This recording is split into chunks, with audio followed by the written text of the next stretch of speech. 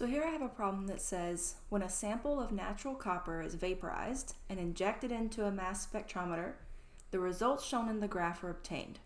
Use these data to compute the average mass of natural copper. Mass values for copper 63 and copper 65 are 62.93 U and 64.93 U respectively. Okay, so this problem is asking us to compute average mass of natural copper, and it gives us mass values for two different isotopes. This form and this form are an isotope form where it shows the mass numbers. So when you are trying to find average mass using isotopes, we're going to use the formula of average mass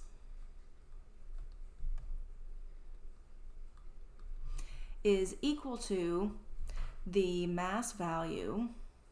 I'm just going to say MV for mass value of the first isotope multiplied by the percent abundance of that isotope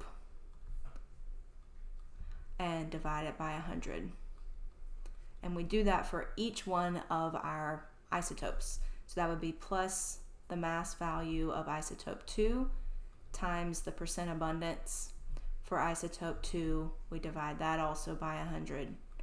And then we continue adding until we have all of the isotopes that we are given in the problem. So the next thing is percent abundance is the same thing as relative number of atoms. So percent abundance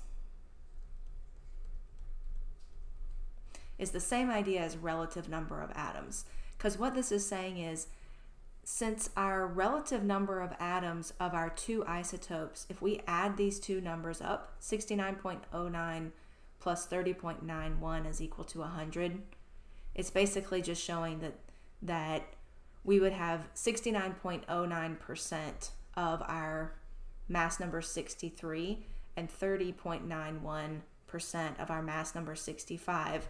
That's inside a copper sample, just in the world, just in nature in general. So that's what this relative number of that's what this relative number of atoms is giving us, is our percent abundance.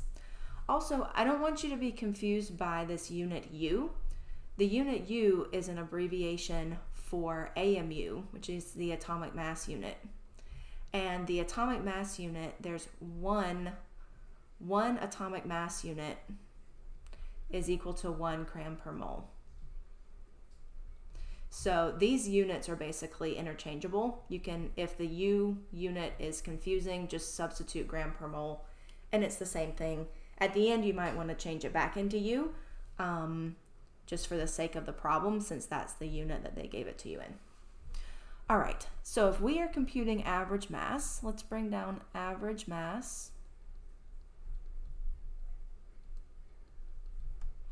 is equal to, so the mass value of the first isotope is 62.93, so we'll start with the 62.93 and we'll multiply it by its percent abundance. So the 62.93 was the mass number 63, so we go to our chart and grab the 69.09 for its percent abundance and divide that by 100. So that's for our copper 63. For our second isotope is our copper 65. We'll take its mass value, which is 64.93, and multiply that by its percent abundance, which is 30.91, and divide it by 100. Since we only have two isotopes in this problem, we're only going to have two of these mass value times percent abundance divided by 100. If we had three isotopes, we would have three of these terms. So just keep that in mind. So from here, I'm going to simplify. So the average mass, I'll just bring down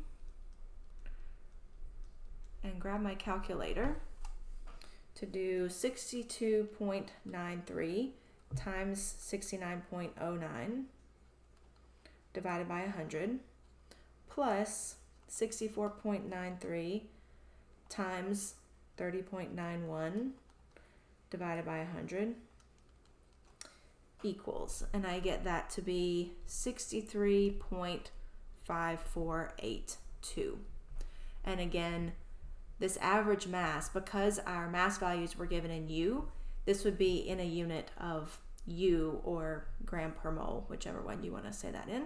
So I'll just go ahead and say U. And since all of our numbers are in 4 sig figs, let's round to 4 sig figs, which is 63.55